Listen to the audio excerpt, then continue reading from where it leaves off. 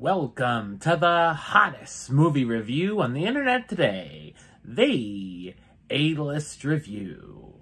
I am your host, the Game Changer, Wes Troop, and it's time to go back to the couch. That's right, because this is a Hulu exclusive that came on to the subscription service about a month ago.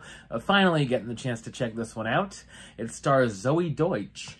My review of the 2022 comedy drama, Not Okay, coming up now.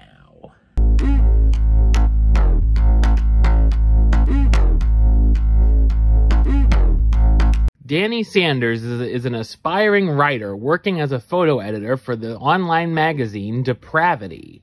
Trying to impress her coworkers, especially a douchey social media influencer named Colin, she fakes a trip to Paris as she takes pictures from her apartment and edits them to look like she's actually in France. The next morning, she wakes up to find out there's been a terrorist attack on Paris. Not the best at life decisions, Danny pretends that she survived the attacks and becomes more popular as she garners sympathy from the masses. So what did I think of Not Okay? I thought it's a smart black comedy drama. It's written and directed by Quinn Shepard, who's best known for directing the 2017 film Blame. The film opens with a warning telling us that the main character of the movie is unlikable, which is interesting to say the least.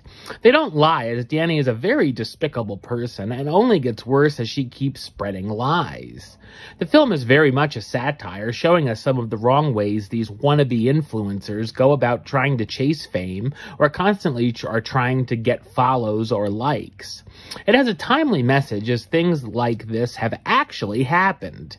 Danny is a very frustrating character to watch as she keeps making bad decision after bad decision, including wanting to hook up with Colin, which results in some very cringy interactions. Danny even joins a support group where she meets a new best friend named Rowan, a fantastic teenager who stands up for what she believes in, and unfortunately is a bit too trusting of her new friend, as the whole friendship is based on a lie. The story can be predictable, as we know this lie can't keep going forever, and Danny will crash and burn in some fashion, as it follows the formula of other rise and fall stories we've seen time and time again. They even show it in the first few moments of the film. The comedy is very hit and miss throughout, but there are a few good laughs that did work. There's also a lot of emotion and even powerful moments, especially from Rowan. The runtime of an hour and 40 minutes does feel a bit long, as it runs out of steam at points here and there, and certain things probably could have been edited out. That being said, the ending felt a little abrupt as well. Good performances from the cast, starring Zoe Deutch as Danny Sanders, the wannabe writer who finds herself caught in a tricky situation and tries to benefit from it. Mia Isaac as Rowan Aldrin, the school shooting survivor who has a large following that becomes Danny's friend.